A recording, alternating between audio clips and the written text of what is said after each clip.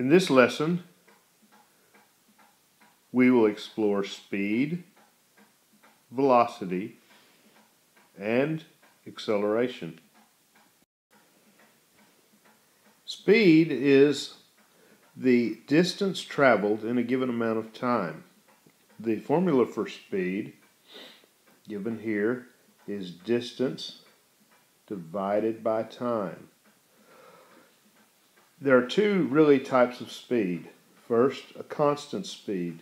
Think about traveling on a highway with your cruise control set at 70 miles per hour.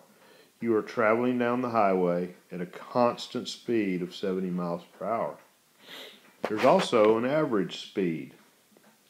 Think about traveling to Houston, and Houston is about 125 miles, and if it took you 2.5 hours to travel to Houston, then your average speed would be 50 miles per hour. So speed is very simple. It's distance divided by time.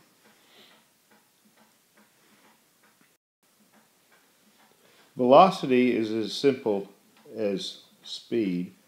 The only difference is when we talk about velocity, we're not only talking about the speed of travel, but the direction of travel. For example, when we discussed speed, we talked about traveling to Houston at a speed of 50 miles per hour. 50 miles per hour. And velocity would be 50 miles per hour south. So this would be velocity. Your speed was 50 miles per hour, your direction was south, so your velocity was 50 miles per hour south. Just like these skydivers here, they are traveling at probably over 100 miles per hour down, so they have both speed and direction. Velocity simply adds direction along with speed.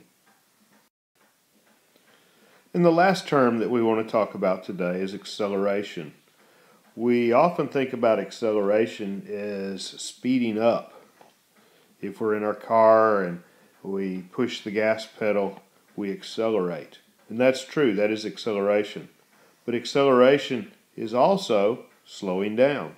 If we hit the brake pedal and we slow the vehicle down, we are accelerating.